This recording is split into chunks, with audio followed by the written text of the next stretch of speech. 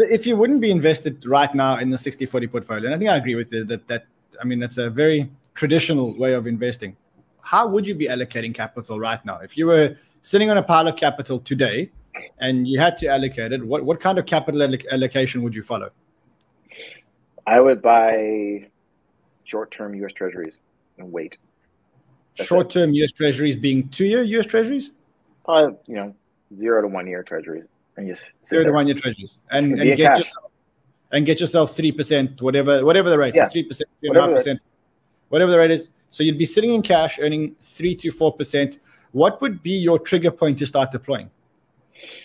The Fed's going to tell us. There's going to be some event, right? So March 2020, what was it? It was a corporate bond market froze, right? And market broke. Next morning, Fed emergency meeting. Oh, we're bailing out the entire corporate bond market. There'll be something similar to how the UK gilt market, right? It was 3 days. Took 3 days. Yields rose, 100 basis points in the 30-year, and in the UK. It only took three trading days. And the BOA said, oh, no, we're not selling any more bonds. Oh, yes, we have 65 billion pounds we're going to buy over 13 weeks. Completely scratched everything, right? So we're going to have an event like that, and it's going to be entirely obvious. And then risk is going to go like that, and then you just get back on the bus. So what you think is the best trade before that is to accumulate as much cash as you possibly can, sit on the cash, make sure that you got access to the cash, earn whatever interest rate you get, whether it's 1, 2, 3, 4, 5%, earn that interest, and then just wait for the market to break. And when the market breaks, you'll know on the day that the market's breaking, and that, just wait for the announcement of the Fed meeting with the emergency meeting, and then deploy all your capital just before that. Or after it. You don't need to try to time it, right? Did you need to be, was it March 23rd, whatever the date was when the Fed, bailed out the corporate bond market? Did you need to bottom tick the S&P and the NASDAQ 100? No. Let them tell you about all the new fancy acronyms they're going to roll out to print money. And then you just start, I forgot who said it. It was some JP Morgan senior exec. He said, the reason why you buy corporate bonds right now is because you're co-investing with the Fed. Co-invest with the Fed. Buy what they're going to buy. And if they're buying a particular type of bond, you buy that. If they're buying ETFs now, you buy that. It's just like in Japan, right? The BOJ buys Nikkei ETFs, you buy Nikkei ETFs, right? Don't confuse it. And then obviously there's a crypto angle, but if you're just saying in a traditional non-crypto sphere, that's how I would approach it. How bullish are you on Bitcoin relative to your bullishness on Ethereum? Which one are you more bullish on? I'm more bullish in the short term on Ethereum, just from a structural point of view of the removal of the 13,000 ETH a day of issuance post-merge. But in terms of a philosophical stance, I think Ethereum is setting itself up for rude awakening probably at the middle of the end of the next bull cycle.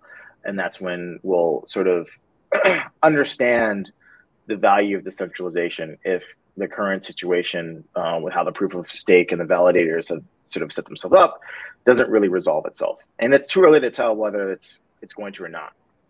So before we actually go on to it, I just want to conclude the Bitcoin part. In terms of buying Bitcoin, would you be buying Bitcoin now? Because you said initially that you'd be putting your money into cash and sitting in cash at zero rates or whatever the rates are at the current short-term rate. Would you be buying? Would you start buying Bitcoin now? And I think what I'm alluding to is, do you think that there is long-term value in Bitcoin, and do you think that we're close enough to the bottom to actually be buying it? So I think I already own Bitcoin. I already own Bitcoin, and now it's like, do I want more? And I would say I'm going to wait because I'm going to trade it a bit. I think there's going to be an event, and the Fed's going to tell us when, okay, the dollar liquidity situation is going to reverse, and then it'll make a lot of sense. Now, does that mean that Bitcoin hasn't pre-traded then, and maybe it's 25,000 and it's not 20,000? Maybe, but I'm okay. I'm already invested, so I don't care. Like, okay, I missed out on a bit of upside. Whatever. I'm still participating anyways in my portfolio. If you don't have Bitcoin, and sort of these non-US dollar liquidity arguments resonate with you about worrying about whether or not you're going to have access to your wealth, or the ways in which you're going to be able to safeguard your wealth against inflation or financial repression are going to be heavily constricted in the very near future, then the time was yesterday. Just buy something. Get in as soon as possible. The price doesn't matter. It doesn't matter what the price is, because when you need it, you won't be able to buy it. And so then it's irrelevant what the price is. And so I think that's sort of the situation where people should, take a look at where they are. How do you separate huge conviction in this space huge conviction around the value of Bitcoin, and having patience not to pull the trigger in buying. Like, on the one hand, it takes a lot of discipline to sit on cash earning 4% when you're so excited about what's happening in this industry. Like, so I know that you're excited about what's happening in the industry. How do you reconcile that? How do you have that patience to not do anything and sit in cash and just wait for the Fed?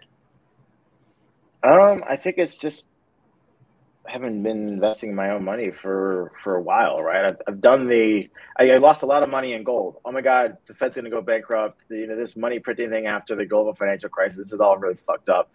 And, went really long gold at the top, right? Because everything's nuanced.